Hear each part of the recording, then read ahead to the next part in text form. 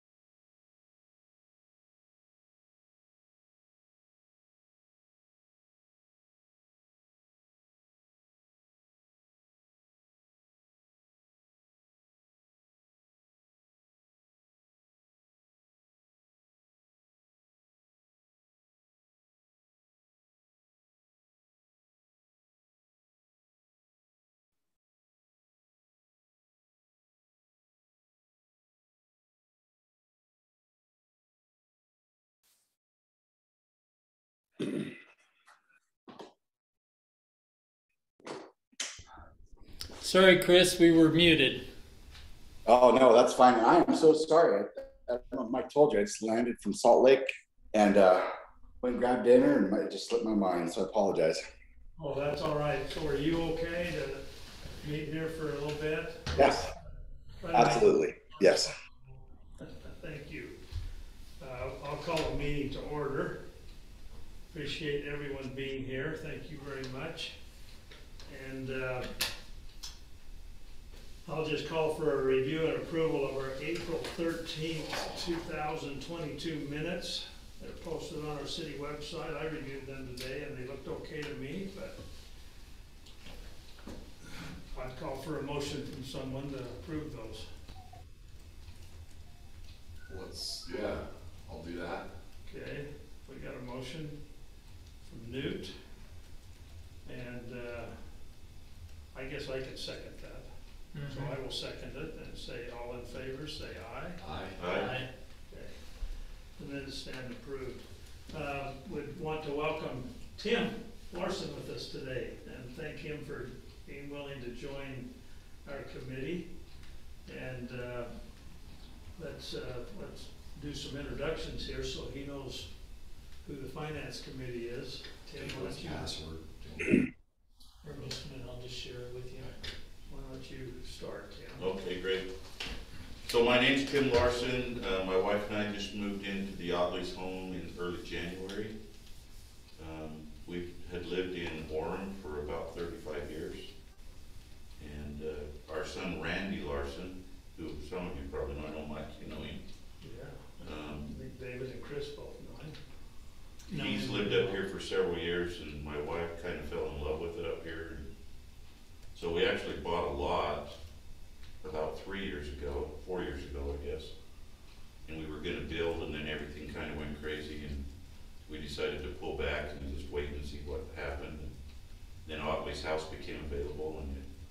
suited most of what needs we had and then some.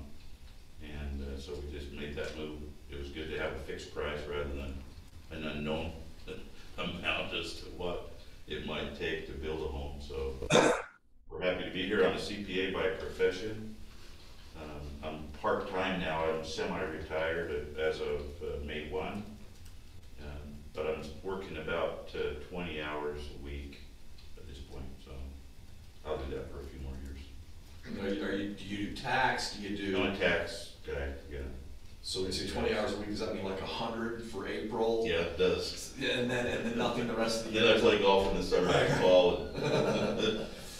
Yeah, that's. I have to, my person, I have to like get up at 1 in the morning for about, during the 6-week period if I want to talk to my tax guy.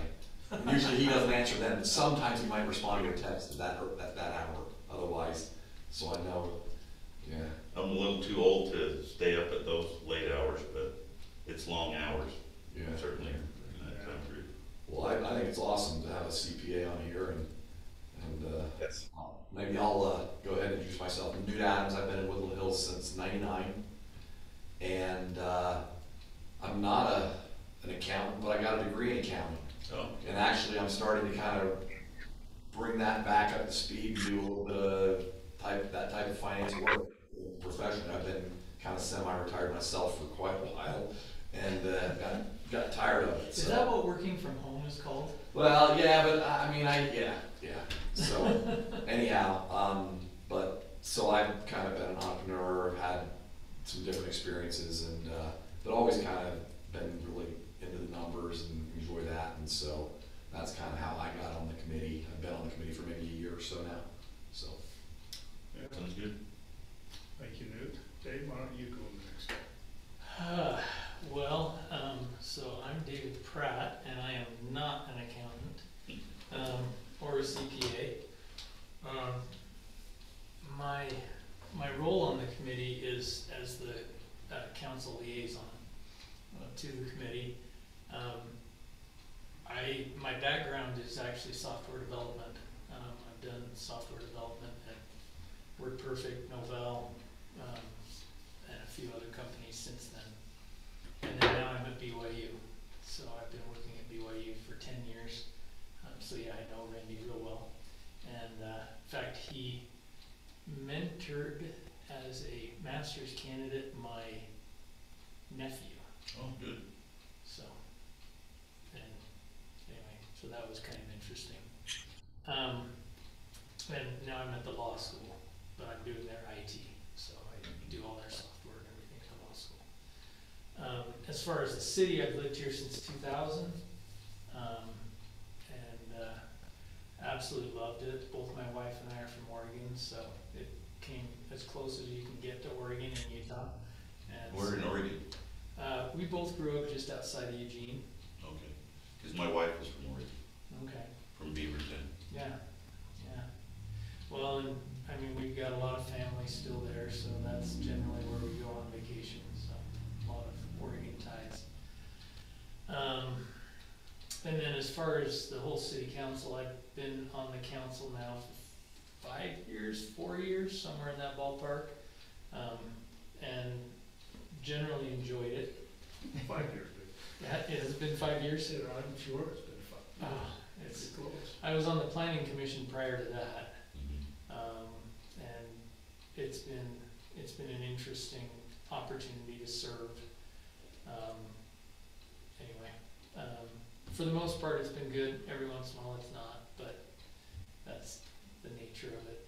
I don't consider myself a politician, so I speak very, very straight and say it the way it is. My main goal with being on the council is just to kind of help the city become a little more professional. Now, when I say that, that makes it sound like they weren't before, and that's not the way I perceive it at all. Instead, I perceive it as, kind of a growing pattern. I mean, when I moved in, we took our house plans to some guy in American Fork and dropped it off on his porch, and then a few weeks later, he called us up and said, okay, they're ready to pick up, and I went and picked him up on his porch.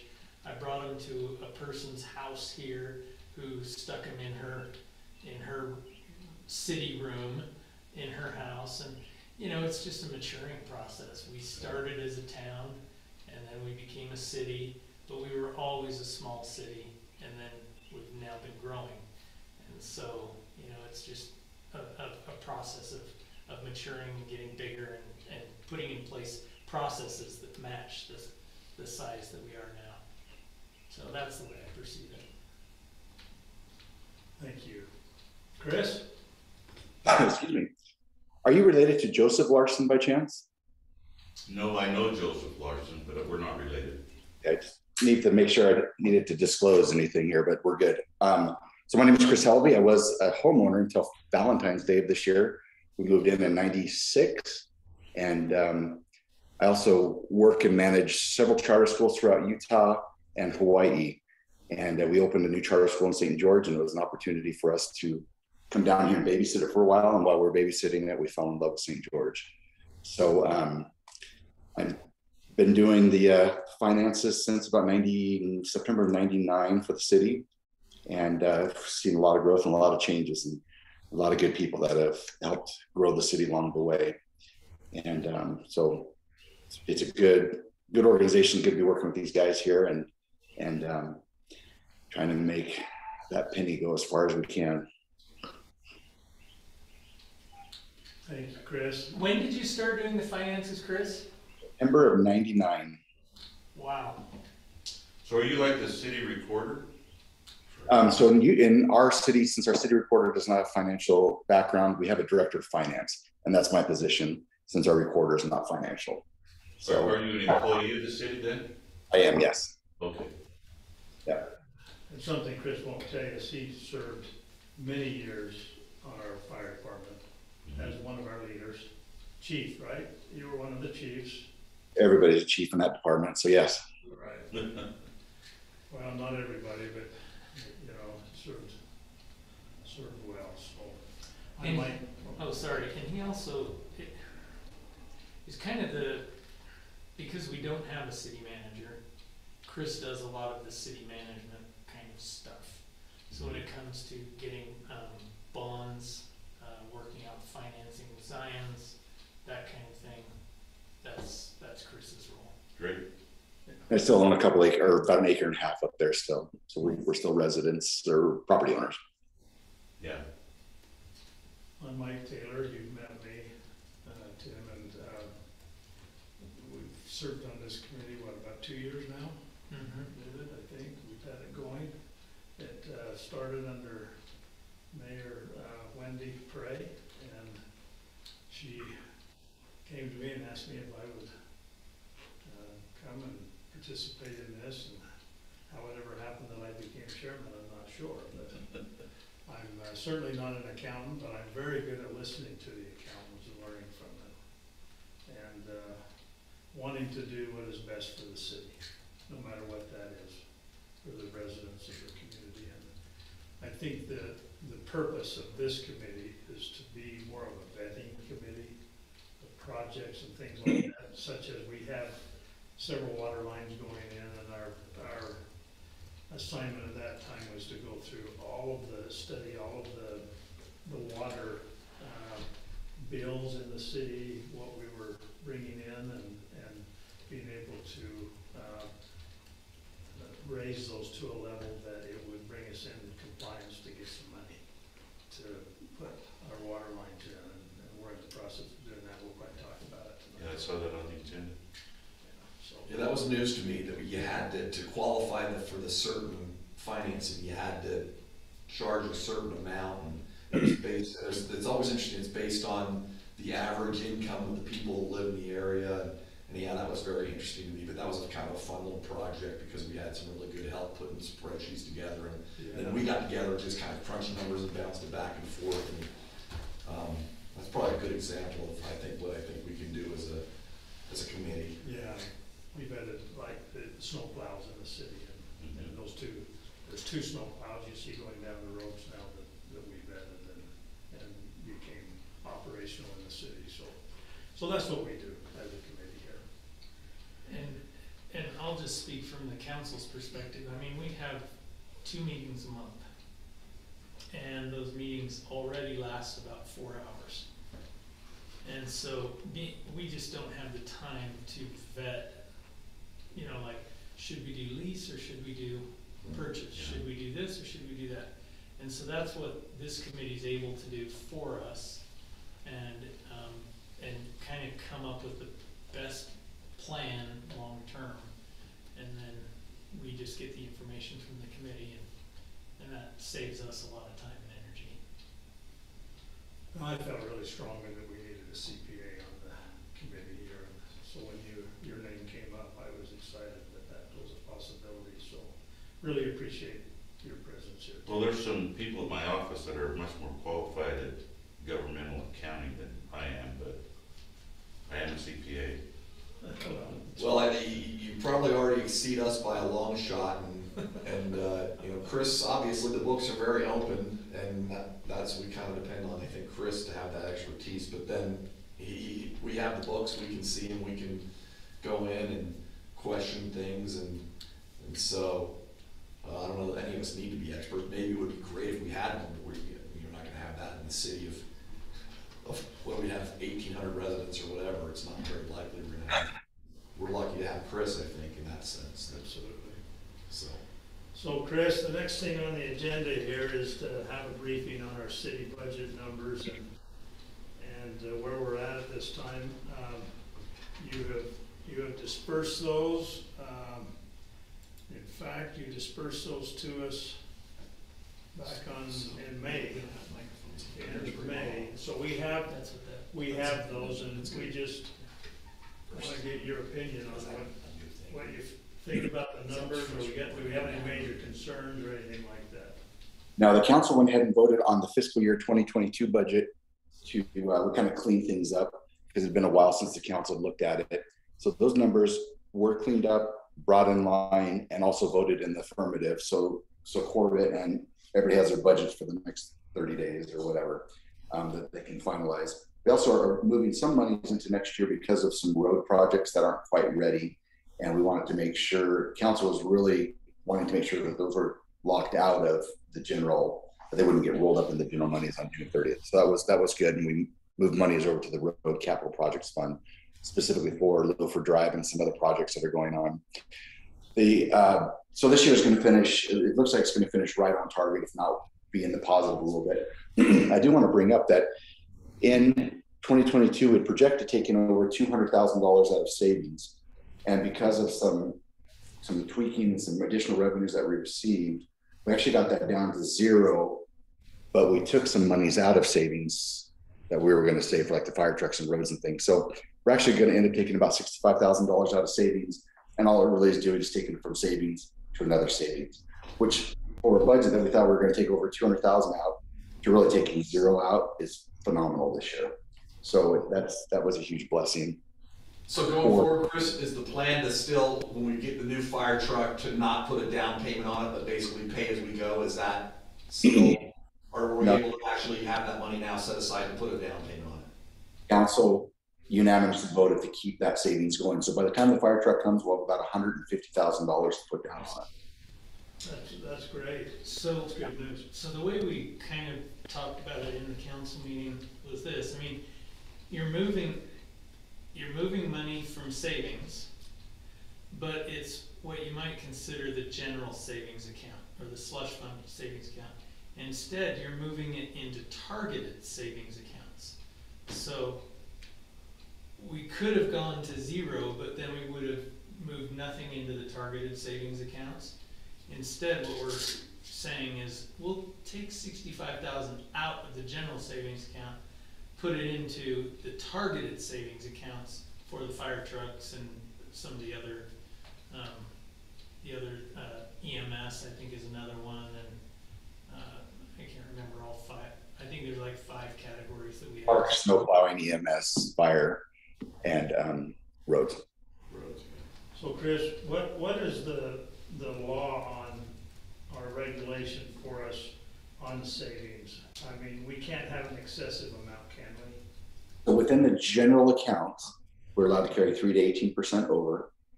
In the capital projects account, if we have identified projects those can be carried over, no stipulations.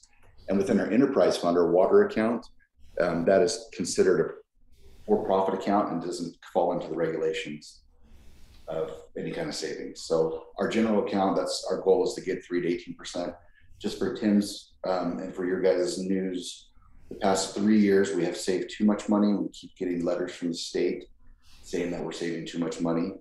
The council typically overlooks that just because that's not a bad thing, but we got to be careful that we're not taxing the citizens too much and saving too much because of our taxation. But that's not been the case. It's been because of the mitigation, or it's because some bills didn't come in that we thought were going to get done in June and the money wasn't transferred out in enough time.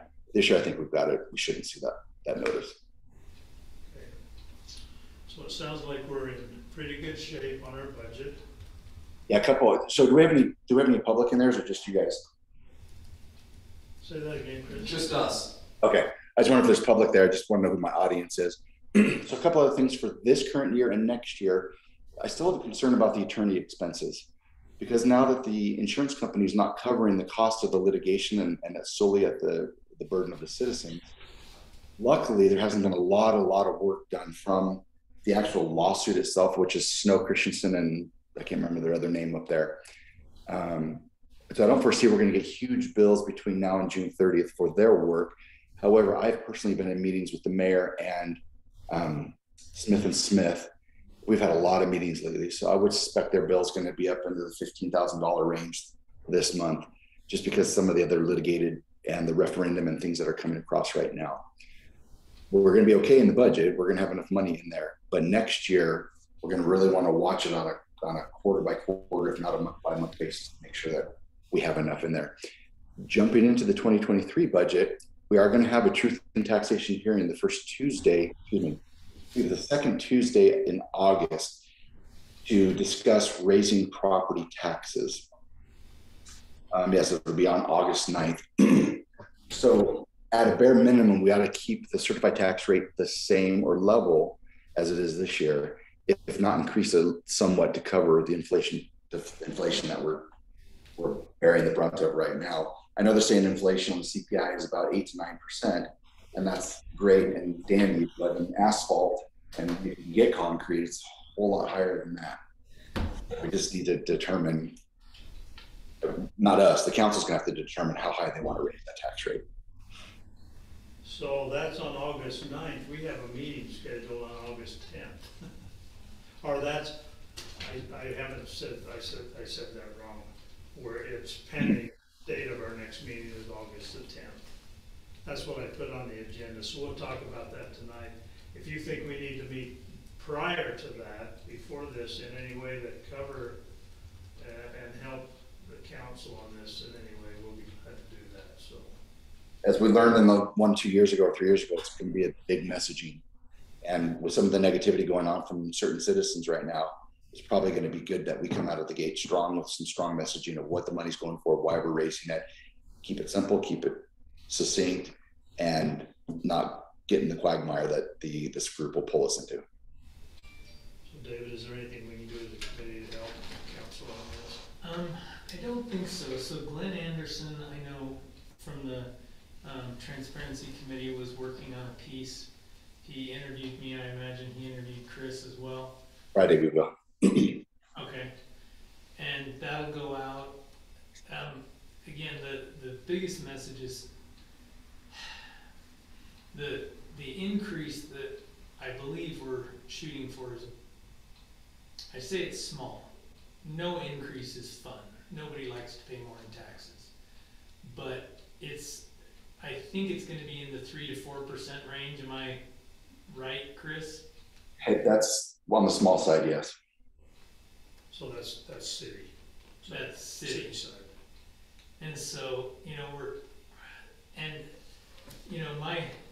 I've said this before, but my attitude around taxes is, one, the inflation on construction projects is way bigger than that. It's about 40% year over year. And so for us to do roads now is costing us a lot more. And so if we don't at least do a little increase each year, we fall so far behind so fast.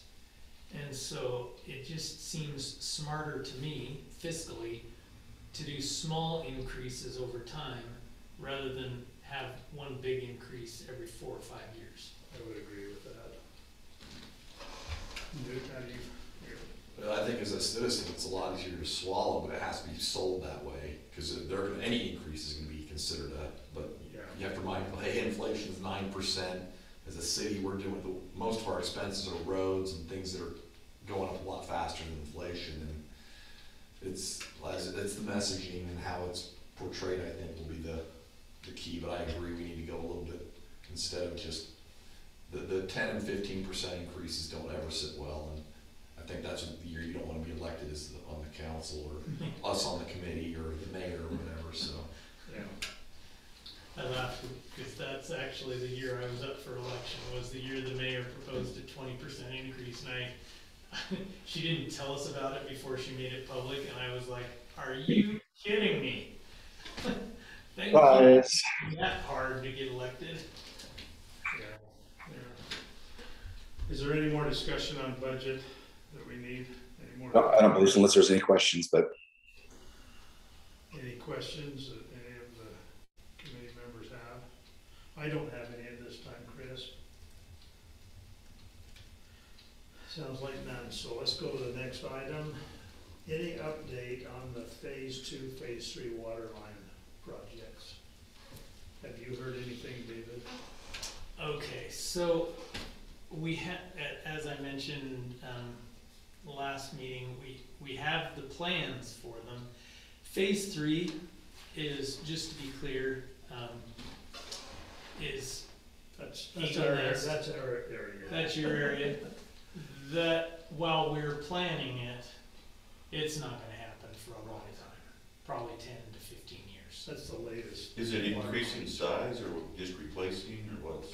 Well, yeah, it is increasing in size for those that they've started in the phase 2, I think. Is it all phase 2? Yeah. That all brings us just up to current code.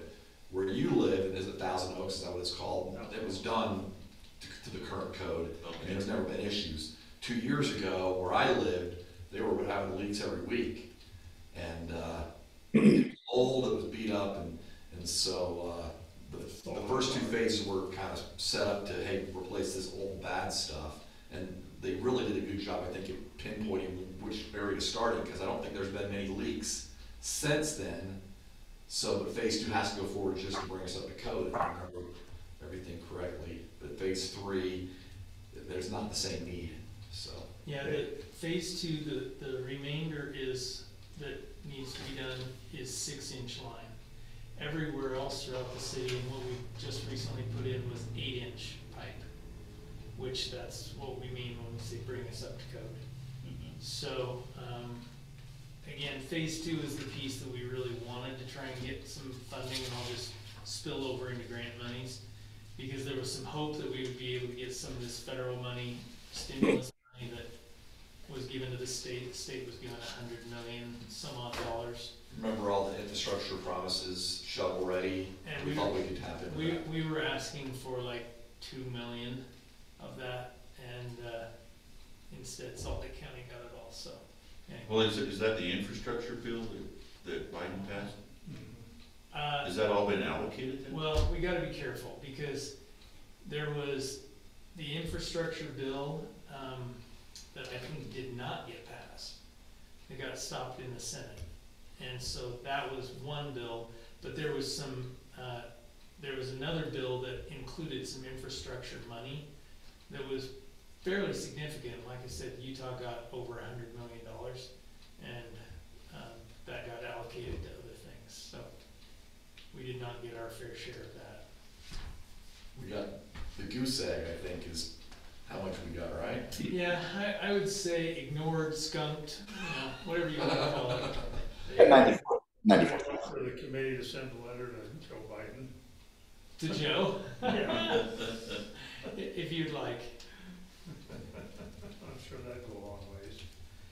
But Tim, for your information, on phase 1, it cost us $3.1 million. Phase 1 of the water? Of the water, to replace, go to an 8-inch line and do all that replacing. we got about 300,000, Chris, am I right in that? About 300,000 forgiven on that? Yes, Yeah, we got about 300,000 forgiven, so we've bonded and financed. And it's zero interest too, the rest, right? Zero- If that's zero right, interest. correctly. So that's a great deal right now. Is that state money that, or is it just a floated bond? No, it's, well, Rural, rural, yeah, Utah Water Rural Users, Waters yeah. Association. Yeah. So it's kind of a combination. I think the state gives it to them, and then they loan it out, and then receive. However, phase two is a linear, shorter distance, but It's gonna cost more. about 4 point some odd million. yeah, pushing 5 million, I think is what I remember. 2.5 for each phase A and, or A and 2A and 2B was what Tim, was it Tim? No. Yeah. Yeah, it was Tim, the And engineer. Ted, I'm like, Ted. it sounds, one syllable starts with the T, I was close. Anyhow, that's, I think, what he had said, and we've, I don't know, now it's starting to sound more reasonable. When he said it the first time, it was kind of a head scratcher, but Yeah, I think it might, it's costs were- probably more today than it was then, so. yeah. Yeah. So we're in a little bit of sticker shock on that one, but And the free money, meaning not free, but the interest-free money's gone. It's no longer available, right? Aren't we at 2 or 3% now? If we can try to get money. we, if there's money available, we can try and get more free money, but additional monies we get now, water rates have to go up. Right. yeah. So we got our work cut out for us on that. Anything we can help you with on that, David? I don't believe so. If I'm, again, I'm kind of reading my own tea leaves and those of the rest of the council. I think we're looking more at next year than anything this year. So Next year, meaning the fiscal year next year, or actually in 2023? Probably just the calendar, if we do anything even then. Right now, we're just kind of saying, let's, especially with, drought and all this other stuff, let's just kind of stay put for now. And then let's look at next year as another opportunity. But isn't it accurate that since we've done phase one, the number of repairs have gone down to almost zero? Emergency repairs. Phase one, yeah, all everything. It was crazy, because I was out walking one day, and there was it looked like Jed Clampett, shooting at and it was just coming out of the ground, and I called up, and sure enough, it was just one of like 4 that month or something. It was crazy. Yeah. And so I'm glad to hear that at least the other phase 2 6-inch line is holding up better. I actually went and took some pictures of the line down in when Craig Northup, our chief, was down there, and Corbett working on a broken line. I was quite interesting to see how they were fixing those with those they had those big sleeves. Band-Aid. I put those on, that was pretty awesome, the way they did that, so. Anyway, we've got some good people in this community that really dig in and get those things fixed for us, and water's an essential necessity for us. Cameras, any update on that, Chris, on our security cameras? I can't remember where we left off last time. Utopia had 2 orders in there for installing. They wanted to put a whole new shed up at the water tanks, and we couldn't figure out why. So until we finally spent a couple hours with them to figure out that somebody from their side had put in, not only run the line up to the water tanks, but to bring a whole new shed and racks and all this kind of stuff. And we're like, no, we've already got a shed up there. So I believe the line has been installed. Since that conversation, I've turned it 100% over to Chief, just because then that way he can work with the camera guy and work with Utopia to get this finalized. And kind of no more middlemen between me and Corbett and Jody. So Craig's working on that. I believe he still might be in Colorado Springs with Doral today, presenting our firewall stuff. You fighting fire out there? No, they were presenting that. I don't know if you saw the video that they've made of our city and how we've cleaned it up so much because of the Firewise grants that they've been giving us to clean it up. And so they all expense paid trip to Colorado Springs, him and Doral, and they made this great video. Oh, wow. Well, I'll take an assignment on to get with Craig on that then and see where we're at. I'll do that, David. Okay. Okay, any other items for possible discussion? Are the cameras just at the water tank? No, they're going to be water tank Here, here at the fire station, Mailboxes. city offices, and down at the mailboxes. And I think the park. The park. but the holdup, we got it approved and it was getting the internet to the water tanks was what was, I guess, preventing the vendor from going in and actually doing the install. Is that right, Chris? Is that? Yep. And then they wanted to go rebid all the cameras again because the Costco system is cheaper. Or I don't know. Anyways, but we're on target. It's been approved. We're just, they didn't realize how much work. Well, some of the council members didn't realize how much work you guys have put into it. So it's ready to go. As soon as the fiber's in, Craig can call Ryan at Skywire and get those cameras installed. Okay, so that has been vetted, Tim, and Yes. and that's all been done. Any other items for discussion? Okay, I don't know that there's any public on here to do public comment. It doesn't appear so. Pending date of next meeting is Wednesday, August 10th, 8 p.m. Does that work for everyone? It's 2 months out. If we don't have to go to the 9th meeting and sit in the front of the group, it can be citizens, then how much fire can you shield from us? I'd be more worried about you shielding me. Right, yeah, and that's true. Hopefully, I think I'm willing to say, hey, we did, it wasn't just some decision was made without input from citizens. If people get nasty, but I don't know. Have you kind of stood there in the line of fire at one of these meetings before? I've been at them, but I'm not in the line of fire. No, it's really the mayor and the council that take the heat. And honestly, the last time, because we did this last year, right? Remember, we did a small increase last year. We did a bigger increase the year before. That's when we took a lot of heat. The smaller increases don't really generate quite as much heat. And again, that's another reason why I'm kind of in favor of that. And just from a fiscal management, it's so much better. It's what I've asked a lot of the council members of some of the other cities, like Payson, they do the same thing. They do a small increase almost every year. Salem, Spanish Fork, all the same. So I'm wondering on this, David, you tell me, what if we put our meeting on the 9th, that night, later? And then you don't have 2 meetings to back to back. Well, they'll have a city council meeting after. Oh, there's a council meeting after, so that wouldn't work then. So it's 6 o'clock for the first one, and has the truth and taxation or whatever. Yeah, typically. Okay, so that wouldn't work, so we'll stay with the 10th then, if that works for everyone. I'm fine. Yeah, good. August, it's too hot to do work outside anyway. Yeah. Dude, you Yeah, I'm pulling it up right now. Actually, yeah, that looks pretty good. Dave, I would recommend you guys do at least an 8%. If you're not going to do at least 8, I wouldn't do it at all. Because 3% is still going to put us 5% behind on CPI. So it's almost, I know it gets us something, but it doesn't at least keep us caught up to inflationary rates at the moment.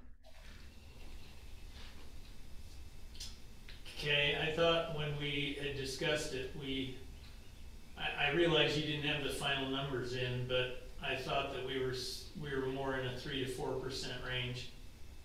I can double check those again. Yeah, you guys may have actually done that, didn't you? That's what we told the county. Let me see what the county, I told the county real quick. Because we didn't have the certified tax rate, but that's kind of what we talked about.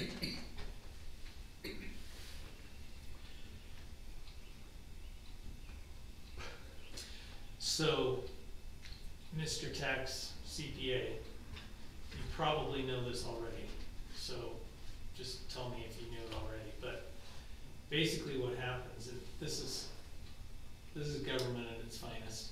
So I think I know where you're headed. So we have to have a budget that is in place by June. We vote on it the first council meeting in June. And that's supposed to go for the entire next year. So July 1 on. But, July 1 to the July next year. yeah, that's right. But we don't have the certified tax rate from the county yet. And so we have to put together a budget with kind of an assumption of what our certified tax rate will be, a preliminary number, and then we get the final number sometime later. It's, It's about September, isn't it? When you get that well, when we final get the number? final certified tax rate, Has to be done, has to be by statute before June 20th. well, that's when we have to have the budget passed. No, the tax rate from the state of Utah has to be to us by June 20th or earlier. Okay, cool. So June 20th. So another, this is crazy, but another reason to do a truth in taxation hearing, even if you're not gonna raise taxes, is because by doing that, we pass the budget, but we get one more window at the end of August to pass the final budget. And we then know the certified tax rate, for sure, instead of guessing or trying to get close. So anyway, that's another reason for the truth in taxation hearing being a good idea. Now, did you see what you told the county? Yeah, no, so actually, I got ahead of myself. So we need $857,000 in property taxes to make this budget balance. So until the county or until the state sends us what our tax rate's gonna be, then we take the difference between the tax rate and the 857,000. That's gonna be the percentage that we can come up with. Yeah, and that's an increase of around 100 and, Estimated, let me see, it's estimated right now, we received 790 this year, so 857, so 80-ish, $85,000. okay.